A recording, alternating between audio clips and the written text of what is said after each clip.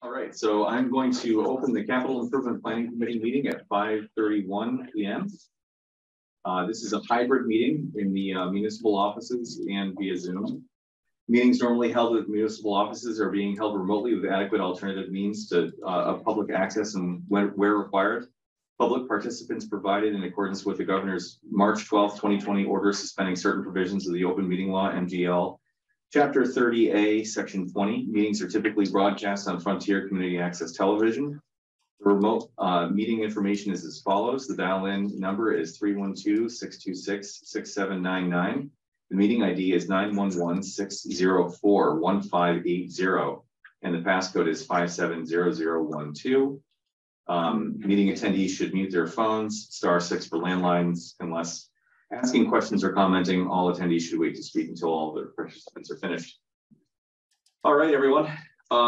So we are going to mainly focus on STEM stuff today. We're going to skip the minutes for now.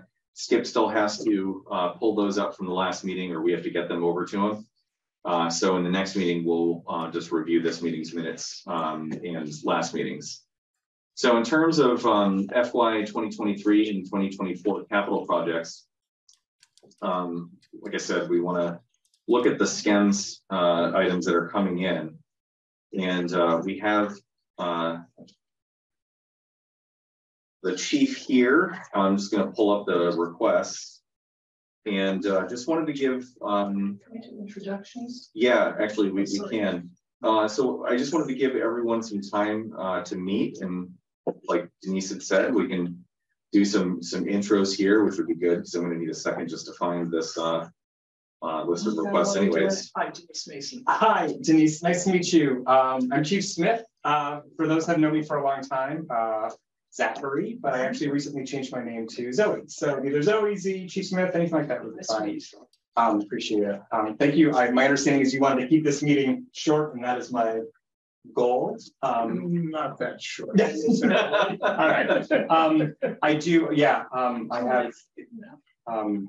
As previously stated, 3 requests here. 1 is actually for the current fiscal year, and then 2 for the upcoming budget season. All right. And I am Mark Brennan, Chair of the Capital Improvements Planning Committee. And Skip Olmsted. Pleasure. Carolyn Ness, a Select Board Rep. Great. And I am now caught up. So thank you everyone. I guess what we can do is just go over, you said that you had one for this fiscal year. Yeah, the current FY23. Let's start with the 2023 request. Sure. The backstory here is we have 3 ambulances in the department. 2 are currently equipped at the paramedic level, the ALS level, and we staff paramedics 24/7. That 3rd ambulance is at the basic life support level, and that is the ambulance that would normally do football game standbys, or if there's a major event, multiple car accidents, multiple calls simultaneously that would be pulled into service. We were looking to add the capability to provide paramedic level service on that ambulance as well. Right now, when it responds, it's responding with paramedics, but we're unable to perform that level of skill because we're actually missing a cardiac monitor. Also, additionally, with that monitor and being able to provide that service, the revenue that we're able to bill for that service for health insurance is significantly more, almost $1,000 more. So there's this return on investment as well. So we were looking at adding a 3rd life pack to our life pack cardiac monitor to our inventory for all 3 ambulances. And while researching this, we found out from the manufacturer that the 2 life packs that we have, which are currently about 8 years old, normal life expectancy for this type of medical equipment is 10. But they said that the generation of that life pack, while current, used a previous manufacturing technique for the circuitry, the circuit boards, which was harmful to the environment. So they changed manufacturing process, which results in our current monitors actually being unfixable. If they have a problem with the circuitry in the monitor, parts are not available. Full stop, they don't manufacture them. So I brought this to my board of oversight. South County EMS, we're a department of the town of Deerfield, but we are governed by a board of oversight by Deerfield, Summerlin, and Whately, and said, well, here's our problem. We want to add a third life pack and also these other two, which were due for replacement in upcoming years, are non-serviceable. And the turnaround time, if we were to order one today, is about a year out. So, right, so we're stacking all these problems. And the Board of Oversight, after deliberation, voted that we should put a order in immediately for 3 life pack monitors that would replace the ones that are currently non-serviceable and are due to be end of life in about 2 to 3 years, and bring that third ambulance up to the paramedic level. They also voted that we should fund this out of the retained earnings that we have available currently on hand. So the approximate 150,000, the latest quote is like 46,000 and change for each monitor. So the $150,000 would come from retained earnings. That is money that is already on hand in our enterprise fund. And it would allow us, if approved for this fiscal year right now, to put in an order for these 3 now in anticipation of receiving them a year from now, based on the current manufacturing turnaround. We are also concurrently, we have a FEMA national firefighting grant in place requesting $50,000 for a monitor. And we are also submitting a request with the Regional Homeland Security Advisory Council this week for also another $50,000. So the 150 out of retained earnings is assuming that we are not awarded either of those grants as well. The turnaround on those grants, the federal one would be summer, fall. That's when we could know as soon as basically tomorrow that we're awarded, but they award it through all of spring, summer, and fall. And then the Homeland Security grant closes like on Monday or Tuesday, they're voting on it, then I believe. So we might know as early as then that we have that money available, but not wanting to rely on those ifs and maybes. That's why this was voted on by my Board of Oversight. Any questions about this request or? Yeah, so, okay, so you said you have $150,000. So do you have, even though you're ordering them now, do you have to put a down payment on? Do you have to pay for them now? No, the payment is due at time of delivery. By ordering them now, we would lock in the price that they are now. But we aren't allowed to order them unless we have the money, you know, either voted on or approved or something like that. Okay. Yeah.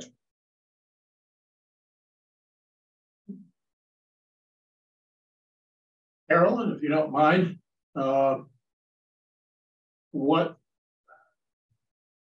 this is the first time that I've heard this, but we've had situations with other departments where we've had capital items that we are ordering, but we won't receive in the current fiscal year. So, well, just like we ordered the Freightliner for Kevin last, under last year, we voted yes, even though it's in the process for this 24. The reason why is because it was such a savings. I think what did Kevin say, $50,000 or $60,000 savings? Well, this is similar.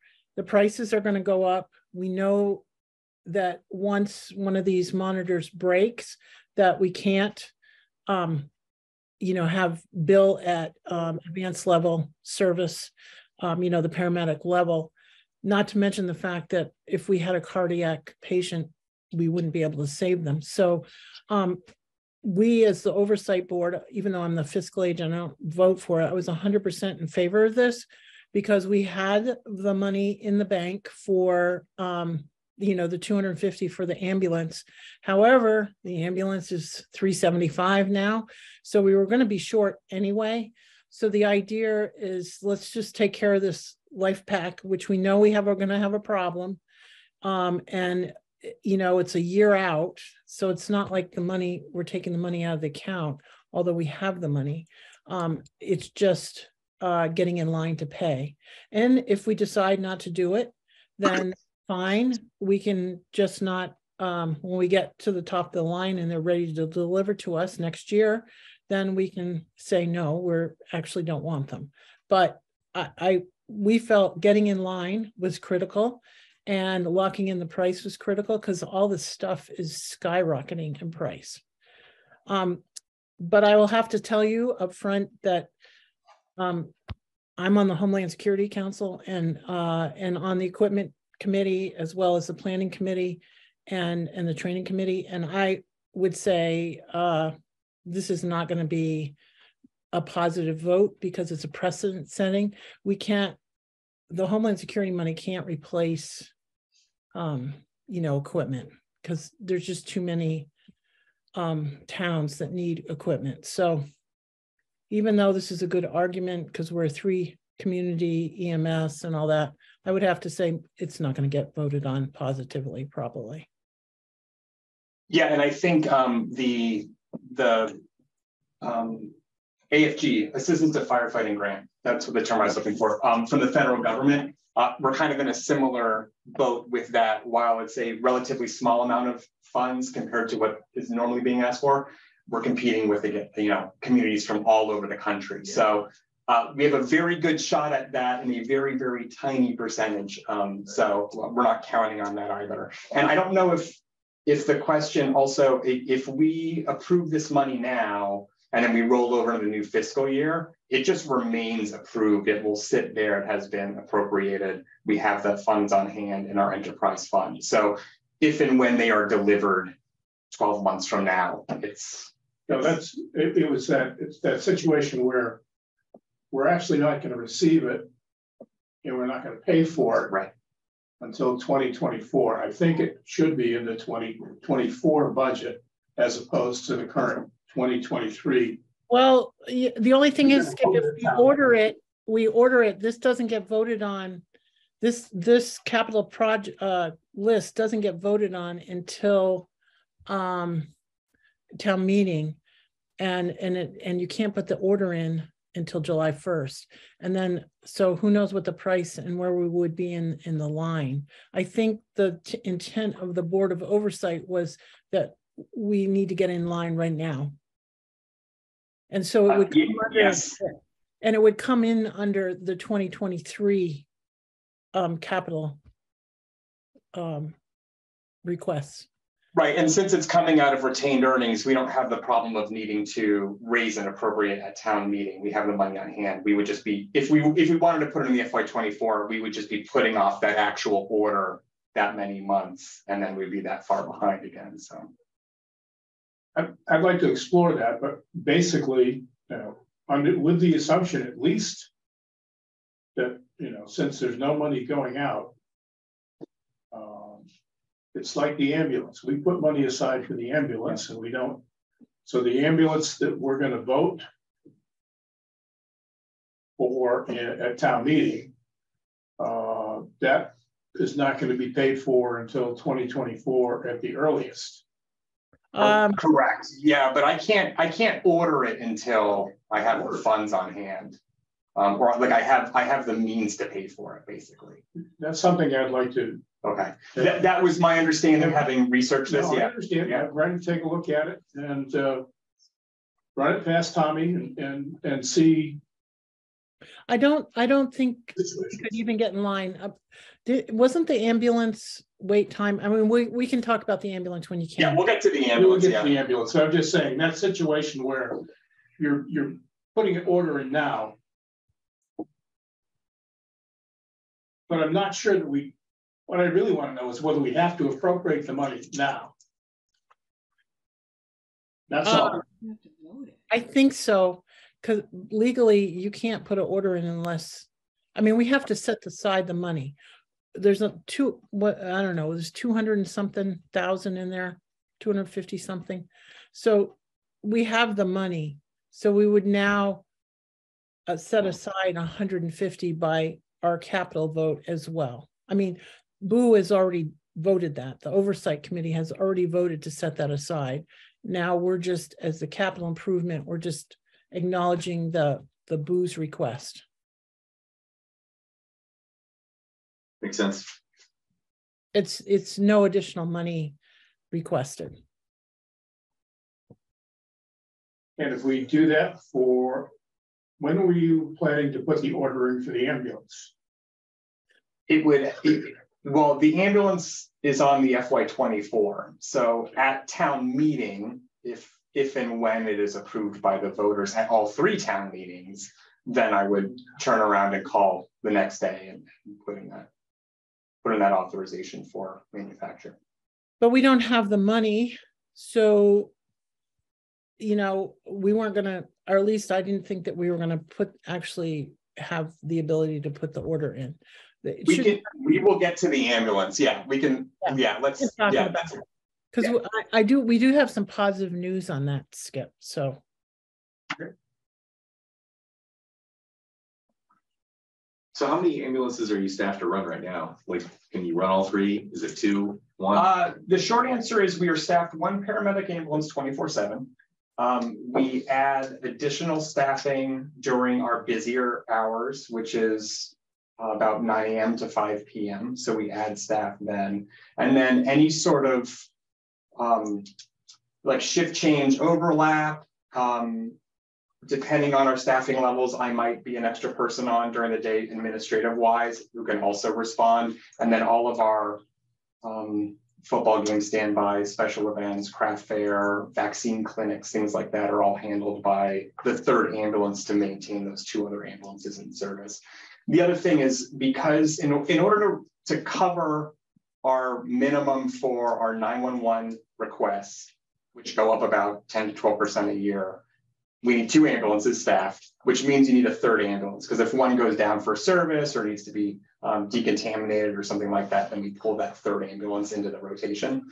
And so right now, because that 3rd ambulance is just the basic level, it's either, if we think one of that ambulance is going to be out of service temporarily, we're only going to run at the BLS level. If it's long-term, then we have to move all of the equipment over.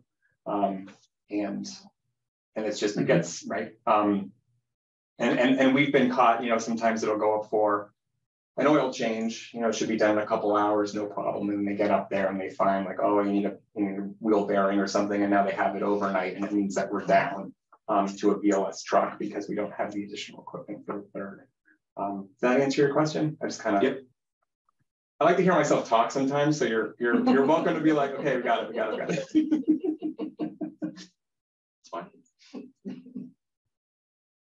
I'm just wondering what you attribute what did you say, 9 to 10% increase in calls each year? Year over year, pretty consistently, and our mutual aid, which is the responses to other communities, went up 57% over last year. So that's a difference of about 1 mutual aid call a week to 1.5, or that type of thing. But it is. There are 2 major factors at play. One is just the community is aging. I mean, this is a national trend. Right. I would say three factors. One is aging population. 2 is a reluctance on primary care doctor's offices to see sick patients. So it used to be, if you had a cold, you'd call your primary care, they'd say, come on in. Now they say, oh, if you have symptoms, we want you to go to the emergency department or urgent care. And so when people hear emergency, they call the ambulance. And for a lot of our community, a lot of our marginalized communities, their only access to healthcare is through the emergency department. And a lot of these marginalized communities also, might have multiple parents, but only 1 vehicle or no cars at all. So their only ability to get to the emergency room is with the ambulance. So then we see an increase in call volume that way, locally. And then our mutual aid partners, there is we are a public agency, just like a police or a fire department. We are funded through taxation and then offset with revenue from medical billing. But there is such a thing as private ambulance services out there, and their primary revenue stream is your non-emergent interfacility transfer. So if somebody needs to go from the nursing home to dialysis and back every single day, that uses an ambulance, but in a non-emergency role. And the cost of bandages costs the same for everybody else. The cost of personnel costs the same. So the only way for them to maximize profits, because by definition as a private company you need to do that, is to reduce the amount of personnel they have on staff. And so that's what we've seen in communities, particularly to our north, that have a private ambulance service for 911 care.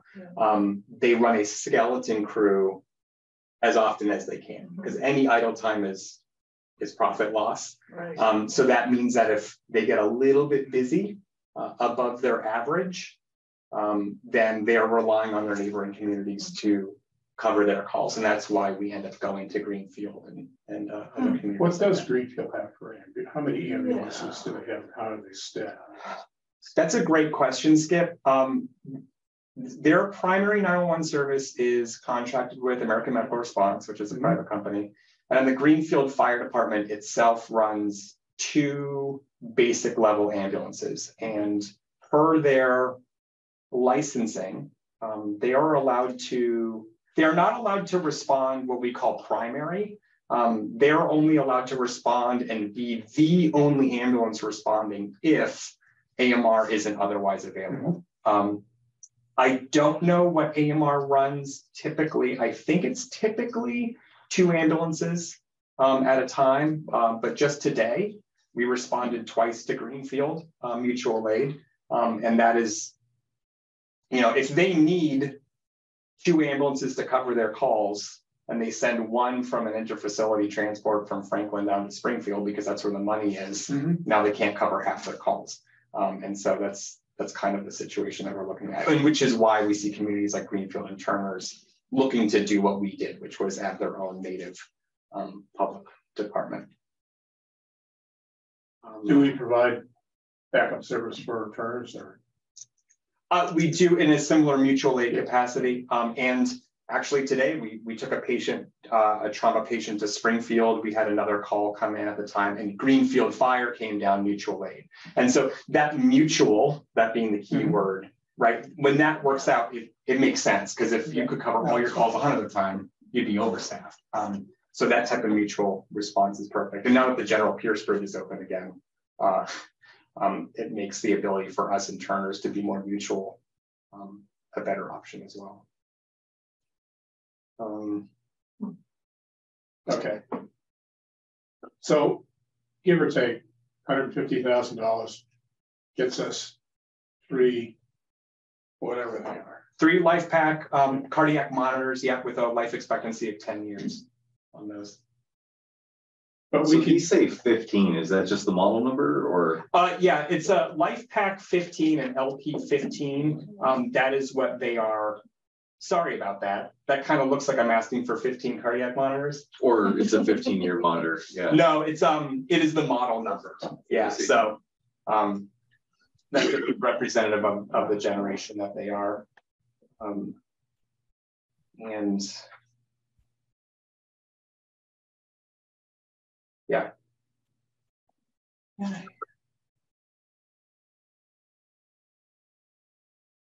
Any other questions before we move on? I do have a question. So if you've got a monitor, and I know they're in year 8 of 10-year lifespan, so what happens? You go out and you try to use the monitor, and all of a sudden it doesn't work. On a specific case like that, we would call for another ambulance. The monitors themselves, they perform a self-diagnostic check at 3 a.m. every single day, and those checks are logged. At the beginning of every shift, the crew members come in and check their equipment and also do another self-diagnostic check.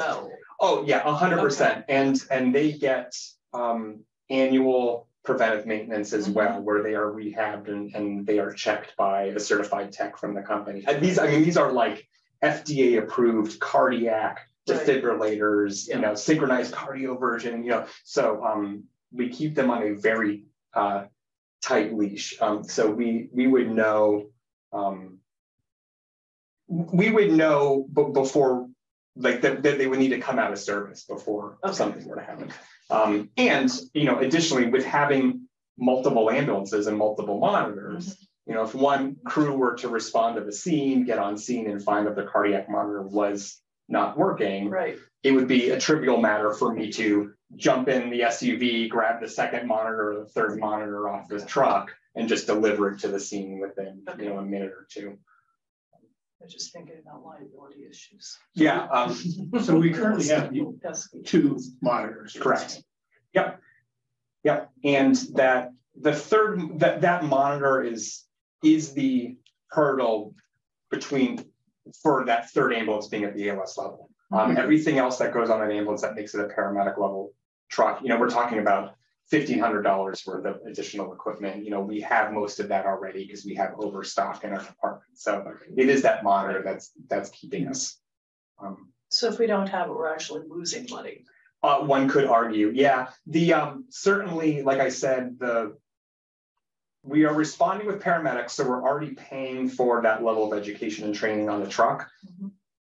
When they are forced to perform at the BLS level, our standard ambulance insurance rate for that, I think, is like $370 or $400 in billing that the insurance company gives us.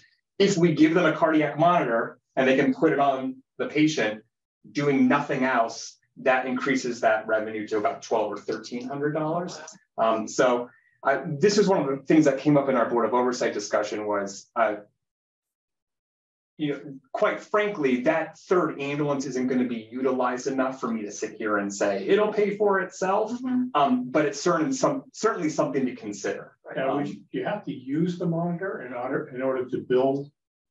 Yes, is the short answer. Yeah, you have to perform an ALS level assessment, which requires a paramedic and a cardiac monitor. So we're already sending the paramedic there, that cardiac monitor, and like literally 4 stickers, and then we interpret your EKG and we can do things like that. So the additional cost to us is for these little electrodes. The reason that I ask is that sometime last fall, and maybe it was last summer, I was in Deerfield and I ended up passing out. So the ambulance came, and by then, I managed to get up and I was wandering around. It was like, we're going to go up to the hospital. They spent at least 10 minutes getting that all hooked up. Doing that monitoring. And it was almost like I kept thinking to myself, why don't you just drive me to the hospital? That's the one. So this is a great point, because as paramedics and with this cardiac monitor, we can assess for things like that you're not only having a heart attack, but specifically the vessel in your heart that is occluded. And so we're able to determine that in the field. And the statistics are very clear on this. If we go to a patient in Deerfield and we do that by their side where they are before we start exerting them or asking them to move, and we determine that they're having a heart attack, we are allowed to go directly into the catheterization lab at Bay State in Springfield. We bypass the emergency department. They trust us. They know that we can assess these patients, and we go right into the catheterization lab. Even when we know it's a heart attack ahead of time, if we go in through the doors at Franklin, there is regulatory requirements it's called EMTALA, that they transfer the patient to their care, they assess the patient, and then make a decision that they need to go to Bay State and transfer them out. So even in a perfect world, usually we are in the catheterization lab in Springfield before we are leaving again Franklin en route to Springfield. And that's why it seems like we could be there by now, and when it's nothing, when you're not having a heart attack, you're absolutely right. You're like, we've wasted 10 or 15 minutes. But for those patients who are having a heart attack, it gets them to that catheterization lab half an hour, 40 minutes, even faster. So it's pretty good stuff. It's really it's a quality of life issue. It's how fast, if you can get there and get treated within an hour, then you're going to likely have the ability to be recovered. And so this purchase is to make sure that our residents have quality of life, not only just response, but quality of life. So no, that was not. This was I was at somebody's house, and it was a 3-minute ride to the hospital, and I almost felt like, why don't I just drive up there? Because it turned out it was not cardiac related. But how would they know? That's right. Yeah. Yeah, and I think Scary. I didn't talk about the enterprise fund at all. I'm not sure if you're familiar with it, but South County EMS is set up as an enterprise fund, meaning that we are wholly contained with this one account, this enterprise fund, and wholly responsible for all of the costs associated. So if you look at my normal budget, we include things like employee benefits, other post-employment benefits, OPEB, things like that. So it's totally transparent to the 3 towns. And because we have a revenue stream, that revenue stream from billing goes back into our enterprise fund, which allows us to offset the cost of our service. Right now, our service costs about $1.3 million to keep the lights on and keep the ambulances staffed. And it costs the member towns, I half that, $600,000, just because we offset it with that billing revenue, and the enterprise fund allows us to do that. Part of that also, just like the town would have like a free cash, we have retained earnings. So when we have revenue above and beyond what either we estimated we would get, or we underspend a line item, it rolls back over. And that's how we've historically funded the ambulance. So we allow that money to accumulate over the years. And it is a chunk of money that the Board of Oversight then says, this is how we want to spend this money back into the service. So that's where the money for this is coming from. This $150,000 currently exists in the South County EMS Enterprise Fund. And so the approval is that the CIPC sees the value, as did the Board of Oversight, but we're not asking for money from the taxpayers or from free cash or anything like that. It's definitely an education for me, enterprise funds, that's for sure. Has there been any thought in buying one of these once every 3 years, as opposed to buying 3 every 10? The short answer is yes. The long answer is we find ourselves in a lurch right now. These two life packs were purchased with regionalization grant money in 2012 or 13, thereabouts. When we voted to regionalize and create South County, we needed a large capital investment just to put everything together. And so 2 monitors were purchased with that, which means that they were going to time out end of life anyway, together. And my plan here initially was to, well, let's get a 3rd one. We'll buy a 3rd one now. We'll put that up to frontline service, and then we'll start staggering. With the news that these are non-repairable, that's where we find ourselves in this position where it's like, we could buy one, but then we'd be just as bad, if not worse off tomorrow if one of them fails its daily check or something like that. Certainly with the year replacement schedule, even if we had the money at hand and did an emergency expenditure, the company would say, great, 12 months to put you on the list. I'm just sort of curious. So they said it's better environmental practice for the manufacturing, or is it just planned obsolescence? No, it's not planned obsolescence. Whatever the sub company that they have that produce the circuit boards for this device, the process of manufacturing those circuit boards was destructive to the environment, whatever chemicals they were using, wherever they were doing it. Yeah. And so they switched vendors, or the vendor changed their manufacturing process, but it was in such a manner that they aren't cross-compatible. So when they switched this manufacturing process, the exterior of the monitor looks exactly the same, it functions exactly the same, but the guts are different. Right. And they are certified by the FDA under a different process. And so that means that they had a stock of these circuit boards on the shelf apparently for a while, but as soon as that stock ran out, there's nothing we can put into our monitors to fix them. Thank you. Yeah.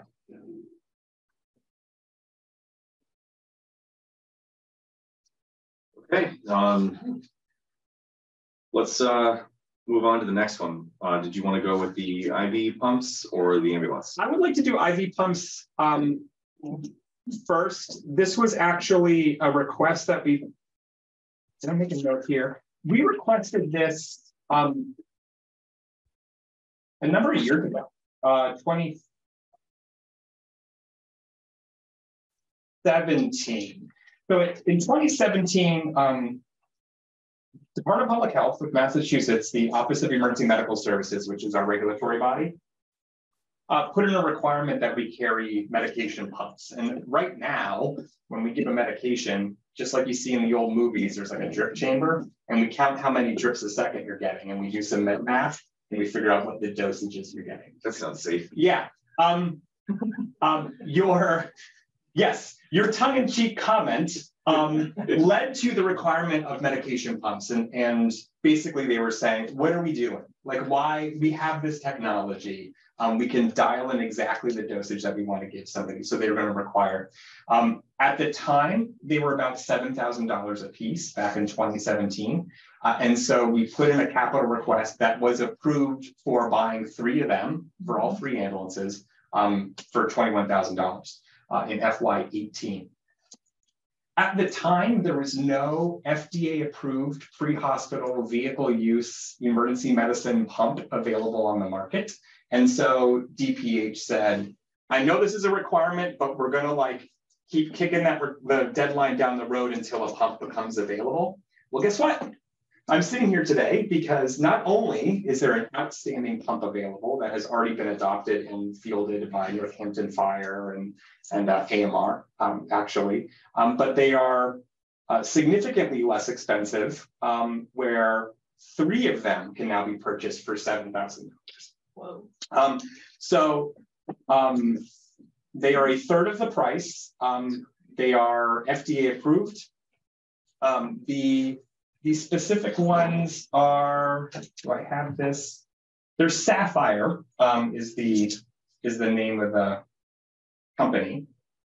And again, this money is would be coming out of retained earnings. Mm-hmm. So this is for FY24, but this is money that does not need to be raised and appropriated. The Board of Oversight said, oh yeah, $7,000 out of retained earnings, no brainer. It's required equipment anyway.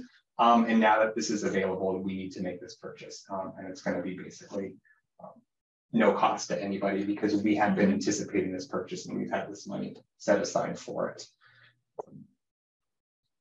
That's that very quickly.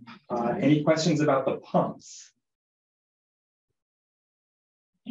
I guess my recommendation here would be if we move forward to do it, maybe within a couple of years, think about purchasing a 4th one and getting on a 3-year cycle if this is a 10-year expectancy. Yeah, that's great. We had it was dated a few years ago. We had a capital replacement schedule floating around someplace, and things have just, with this monitor development, things like that have blown up. But yeah, staggering these replacements is absolutely the right move.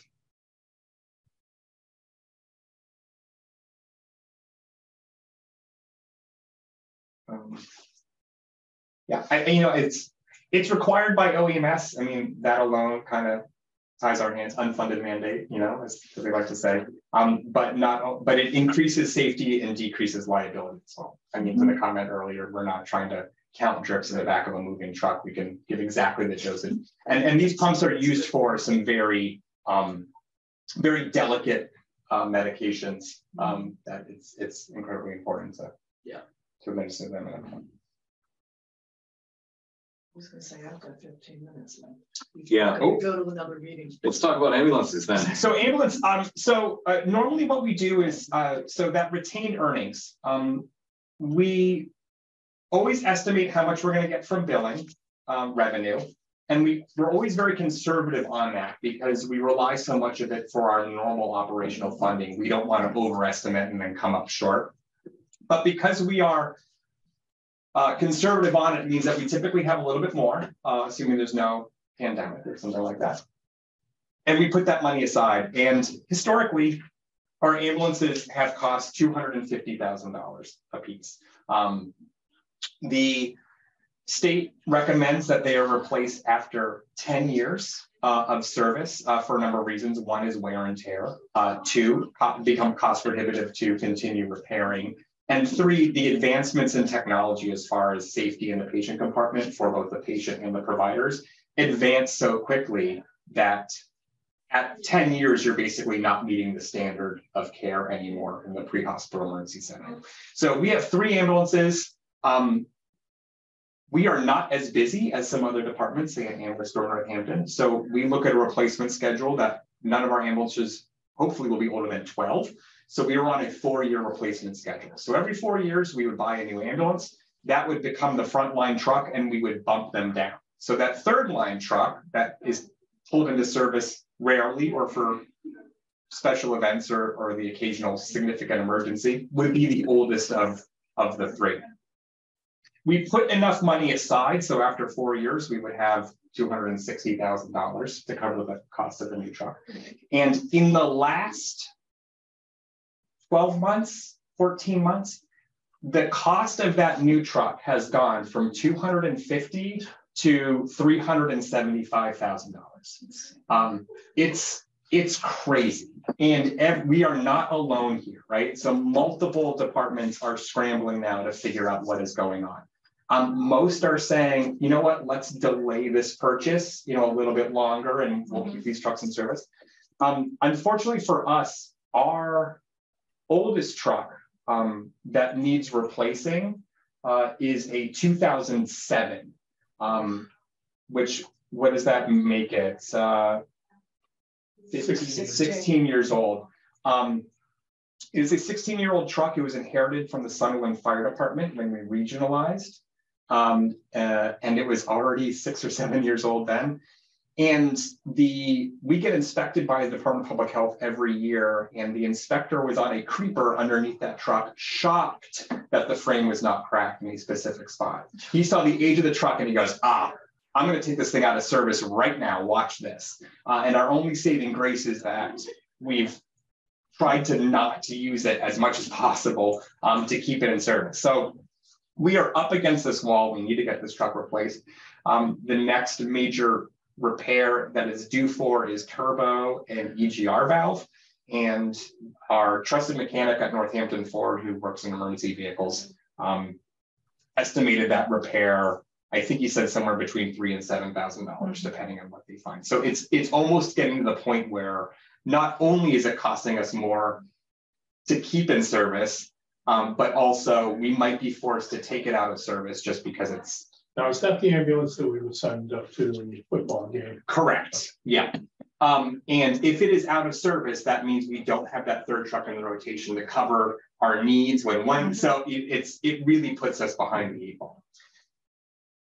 Is there any traded value on that? Pennies. I mean, we're talking about $3,000 or $4,000 probably, and it would be a goodwill measure. Really, if they wanted to do that, it would just be sold for scrap. So we are already behind the 8 ball. We were looking to have $260,000 available for the FY24 year. We come up against this immediate life pack replacement problem. And the Board of Oversight said, okay, well, that is more pressing. We have 2 good ambulances. We need to make sure that we can maintain life packs for those ambulances. So we're going to prioritize that, which means that we have less money now in retained earnings available for the ambulance. Less to the point of we only have $100,000. So normally in the past, we would come to the town and we'd say, we want to buy an ambulance, but we have all the money on hand. We just need you to rubber stamp it. The Board of Oversight said, this is the reality we're in. Let's at least put it to the 3-member towns and let them make a value judgment on their own behalf. We don't know what they have in stabilization and free cash, what their values are. And so that is why I submitted a separate capital budget to the 3-member towns, which divide the expense up based on our intermunicipal agreement for the. So a $375,000 ambulance, we have $100,000 available to us in retained earnings, the difference being $275,000. That would be the amount that we would need to ultimately raise and appropriate to cover the cost of this ambulance. But based on the assessments for the 3-member towns, Deerfield's share is $142,343. And then Sunderland's is $86,500, and then Whately's is $46,000. Now, because of the way our IMA works, all 3 member towns have to vote and approve this. So if Deerfield and Summerlin said, yeah, absolutely, we want to take some money, this is a good investment, and Whately says we can't afford it, well, it's dead in the water. As far as this goes, if we could find another funding stream to offset the costs and come back to the table, then that would be a discussion to have at the time. That AFG grant with the feds, the monitor is actually a micro grant built into the larger grant for this ambulance replacement. So we currently have a grant in place for the full cost of this ambulance replacement. But as Carolyn alluded to earlier, we can't count on that money. We're not a shoo-in for it. Talking to our representatives in DC, they think we have a good shot, but the likelihood of anybody getting this type of grant is very small. So it's like a good shot at a very small chance. And that's why we brought this capital budget to everybody. Does the 275 include the $50,000 cardiac monitor? No. No, okay. No, this $375,000 is to purchase the exact same truck that cost us $260,000 3 years ago or 4 years ago. That is built to our department needs for our coverage area with patient and crew safety in mind. And by our 3rd truck, because we inherited from Sunderland, is diametrically different from our other 2 trucks. So the 3rd truck would be a sister truck consistent through operation and placement of equipment. So that way, you always want to limit that extra cognitive load on your paramedics. And so having them climb into a vehicle and have everything in the exact same spot reduces our liability and things like that. So that's why we spec the trucks the same way they always do. And that's, The one good thing is that we found out that USDA, they don't have any money this year, but we need to put the application in to get in line for this coming money. Their year is end of September 30th. So supposedly there's going to be new money. And with the IRA money, the Inflation Reduction Act money, I believe the money is going to the USDA agency, Rural Development, so that we could I feel like we would have a really good chance to get our ambulance paid for by a USDA grant. And if not, we can get a USDA loan for at least some of it being subsidized. We would have to match some, but I think we could get the full amount because it's a 3-town EMS service, which is very we are very attractive being a truly regional cooperative. And because we respond mutual aid to the whole county, that also is huge. So we fit we get a lot of points right off the bat. So I think we're going to have a good chance of that. Denise was in that meeting and heard about it. So Carolyn, didn't you say, or didn't someone say that Montague got a couple last year? Yeah, cases nodding 2 last year through USDA through this. Okay. We just didn't know leftover money. And it just so happened that Steve found it when he found it. Scott Soares did caution everybody that was an unusual occurrence. Well, that's what I was saying last time, Carolyn, and I wasn't really clear on. Yeah, I think whether it was 2 trucks. It doesn't matter. We just put the application in and we start agitating for it. Get our send Jim McGovern down there to talk to him. Whatever, they'll make sure it gets through. Okay. We have a decent shot. Yeah, this is a very easy grant, I think. I really feel optimistic about the grant because I have to tell you, I was really depressed about this ambulance because this cost just skyrocketed, in the last few months. And it's like, we had this cycle where we're going to be on replacement and then we're $110,000 short. And it's like, this is ridiculous. So anyway, Scott met with us, Scott Soares, who's the head of the regional Rhode Island, Connecticut, Massachusetts office. And he told us about it. So we'll put an application in. So Carolyn, do you know when the applications come out? We should put it in for now because then it's in the pipeline for the money October 1st. Because sometimes it's a different application depending upon the year. So we find out through Scott's work. You put it in, you fill out the information, you put it in. Doesn't matter. We already know the money's been spent this cycle, but that gives them official heads up that we're in the next cycle. And one of our most recent full-time hires, not only is she an outstanding paramedic, she is also like a terrier to grants. Oh, good. So she is aggressively pursuing all of these grant opportunities. Nice. And so, yes, I'm hoping that we will start being able to realize. Fill that out. Yes, okay. and she's, I know, already been in contact with our USDA rep and is already working those channels as well. So, yeah. That's great. Yeah, yeah. Cool. I think every single one of these things here, I mean, aside from the pumps, but everything else, we are aggressively trying to find a funding stream that is not, through station. But So what's the lead time on an ambulance? Like if I want to go to the ambulance store and get one? that's a great question. Last time I heard, I was quoted over 700 days. Okay.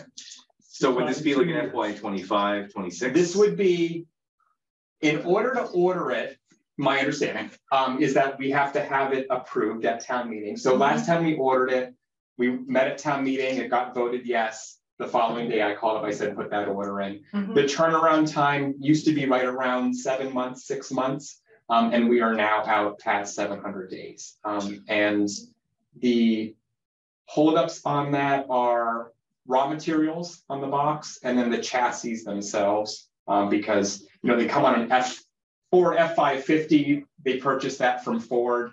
I don't know whether production is starting to catch up on that, but yeah, we might not see it delivered for another year or two, which, to replace a 2007 ambulance puts it out now, potentially close to a 20 years. 20 years is what it sounds like. That's what I was asking. Yeah. So when it comes to this same kind of request for Sunderland and Whately, are they going to even be able to vote on it before their town meetings this year? I'm not in. You mean like from a capital committee perspective? Yeah, either that or for town meeting. Do you know if this is in the pipes for those two towns? I have presented at Sunderland already in front of their finance committee and select board. I have not presented in front of Whately yet. That will come up, and I did not hear any. There was no discussion in the room or indication in facial expressions that they were like, this is not happening. But I don't know. I don't know where that's settled yet. If any one of the towns says that we can't bring it forward because of the way the IMA is written and this cost sharing and balance, we would have to revisit this problem in totality. I don't think it would be as easy as just saying, okay, well then, Deerfield and Whately, do you want to split it 50-50? I think it'd be more involved in that. That would be something for the board. Yeah, 50-50 would be good. That's something for I would bring that to my board of oversight because that has representatives from all three towns. And also, this budget, these requests were approved by my board of oversight, which is comprised of select board members, from all three towns. And so they were aware of this and brought it to the table and approved it themselves. So I'm hoping they know something, but I don't know yet. You're going to turn into a pumpkin soon. Yeah. Oh, this is way more interesting. Thank you. Well, I don't know. Yeah. So I would like to get some more financial information, not from you, but from the town. Okay. And then particularly since you're leaving, we don't have a quorum. Well, We do. We have a quorum. Duck is here. I'd like to kind of hold off on the vote. I don't see any. We're not voting. We're not voting today anyway. Well, recommendations. Okay. Nope. We're gonna start those in the next meeting. Okay.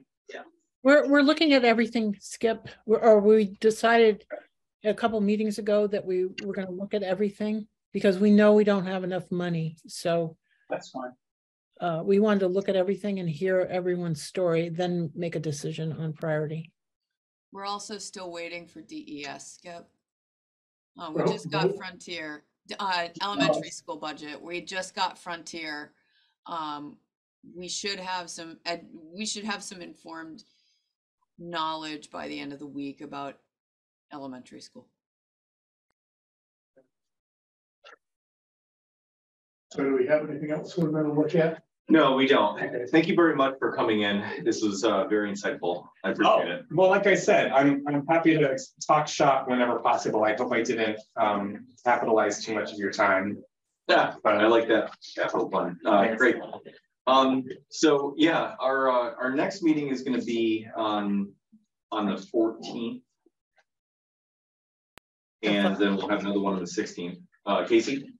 Mark, I have to miss the 14th. They rescheduled. I had some tests rescheduled. Yep. I will be able to do the 16th, but not the 14th. So Okay. I'll work with Chris on that. And At what time? 5:30? 5:30 for both, yeah. 5:30. Yeah. Well, it's like the parade committee. Nope. No. Yep. I don't know where it is, but yeah, we're capital. We're out of here in a few minutes. Yeah. So Within 5 minutes or so. yeah, so we'll reconvene on the 14th and hopefully advertising either the 14th or the 16th. We need to basically be ready, assuming nothing changes with town meeting dates. We need to be ready to present our capital plan to the Finance Committee and Select Board by the 28th. Just so everyone's aware. So March. Yeah, 28th of March. So we don't have any meetings scheduled yet for the week of the 20th of March. So when we get in next week, I want to tee up some meetings like we did a couple of meetings ago, just to finish out that week of the 13th. I'm sorry, the week of the 20th. All right. Do we have a motion to adjourn? Motion to adjourn. Do we have a second?